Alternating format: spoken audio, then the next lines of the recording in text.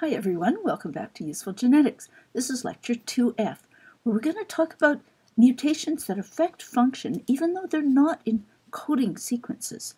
So we'll talk about regulatory sequences in DNA that are recognized by proteins, about sequences in RNA that affect splicing and translation, and about regulatory RNAs. Now, there are a lot of different non-coding sequences that do affect phenotype. They're only a small component of the genome, but they're vitally important. And you've already learned about almost all of these. So the first class I want to remind you of is sequences that affect transcription. So sequences can affect when the DNA is transcribed, what cell types the gene is transcribed in, and how strongly the DNA is transcribed. For instance, the sequence of the promoter determines how, once transcription has been activated, how strongly RNA polymerase is going to bind there and initiate transcription. Mutations that affect the promoter will change that. There are many regulatory sequences, mostly in front of genes, and changes to any of these can affect when or the cell types or how strongly the gene is transcribed. Sequences in the DNA can also affect things that happen to the RNA. For instance, the ribosome binding site in the messenger RNA affects how strongly and efficiently the RNA is translated. And intron sequences affect splicing. We talked in a previous lecture about the fact that almost all the sequences in introns are effectively junk. As far as we know, they have no contribution to phenotype. But introns do contain some critically important sequences because the sequences at the ends of the introns provide signals to the splicing machinery telling it what sequences should be cut out. And you'll see an example of these mutations, I think, when we talk about cystic fibrosis in Module 3. Now, other genes function as RNAs in the same way that most genes get translated into functional proteins. And by far the most important of these are the transfer RNAs and the ribosomal RNAs. We already looked at transfer RNAs in the previous lecture. Here's an example where we'll think briefly about mutations in the RNA itself. We talked about how a mutation in the codon can change the meaning of the sequence. But now we want to think about mutations in the transfer RNA itself. So for instance, a mutation that changes the transfer RNA shape can change whether or not the enzyme that normally adds the amino acid onto the transfer RNA will act. They can either mean that the transfer RNA doesn't get charged with any amino acid at all. It basically goes into the ribosome, but it can't do its job, or it may get charged with the wrong amino acid. Even more dramatic are the effects of mutations that change the actual anticodon. So mutations at any of these three positions here in the transfer RNA will change which codon the transfer RNA binds to.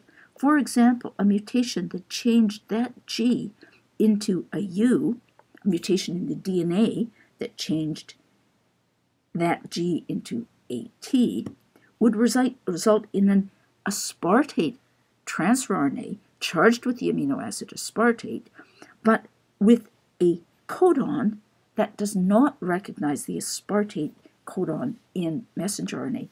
Instead, it would bind at a different codon and insert aspartate at a place where there should be a different amino acid. Now, I'm not going to talk in detail about mutations in ribosomal RNA, but I did want to show you this model illustrating the structure of the ribosome. It's easy to think of molecular machines as being mostly made of protein, but the ribosome is mainly an RNA machine. Proteins are synthesized by an RNA machine. You can't even see, it's just this intense tangle of RNA, but almost every base in that RNA has been optimized by natural selection so that the machinery folds into exactly the right structure to carry out protein synthesis.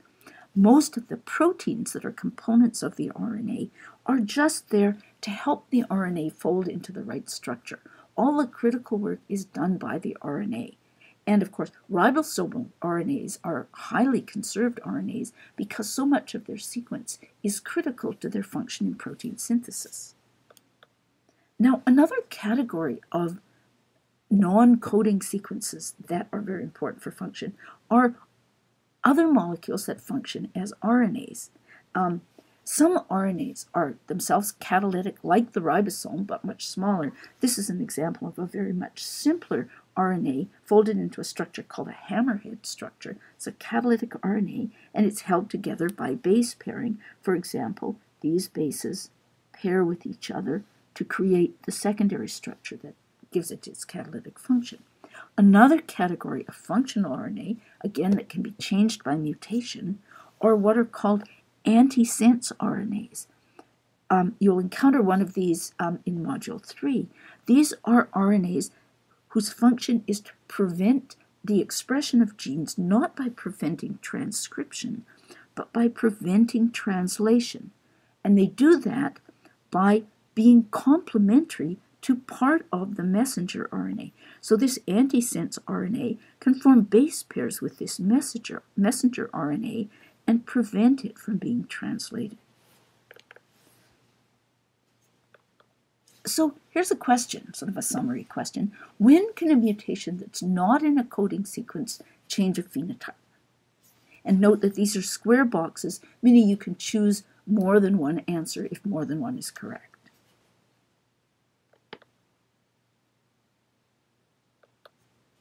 Well, all the answers were correct. All of these are ways that mutations can change a phenotype even though they're not in a coding sequence. Now, what we've done, we've talked about the important functions that non-coding sequences can have. All of these functions can be changed and destroyed by mutations. So regulatory sequences, recognition sequences in DNA, such as transcription factor binding sites, genes for the transfer RNAs and ribosomal RNAs that function in protein synthesis, and genes for other kinds of functional and regulatory RNAs. Now, this isn't an exhaustive sequence. There's lots of other sequences that don't code for protein but have important functions in DNA, but we don't have time to talk about all of them.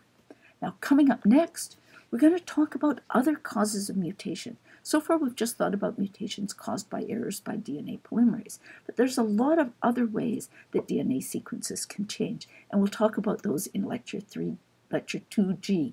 I hope to see you there.